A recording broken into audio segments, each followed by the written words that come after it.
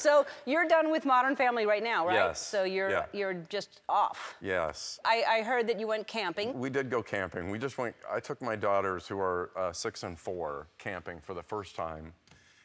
They were super excited. We were super excited. I got a camper van. Did you drive it? Yeah, drove it. Wow. It was great. We had a great time.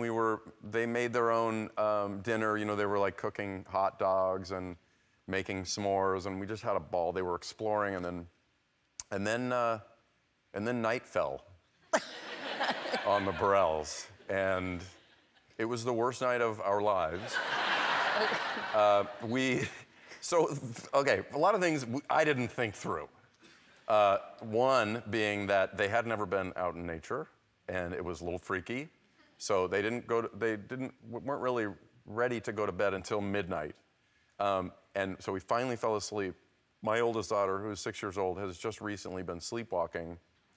About 20 minutes after we finally fell asleep, she sleepwalked her way off of the top bunk onto an ice chest, which is not funny, until I realized that she was not hurt at all and was still asleep. Now it's about 1:30 in the morning.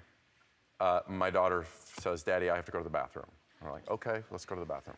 Take her out, 1:30. My daughter, my wife takes her outside. There's no toilet around, so my wife teaches her for the first time to squat.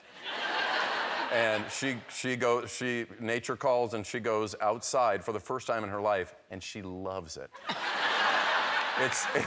It's 1:30 in the morning, and I can hear my daughter giggling outside, going to the bathroom in the dirt.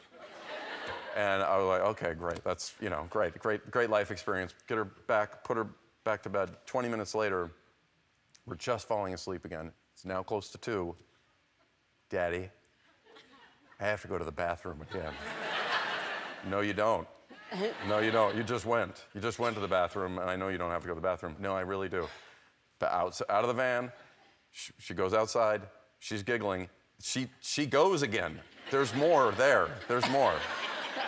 She's so happy. She's so happy out in this new world.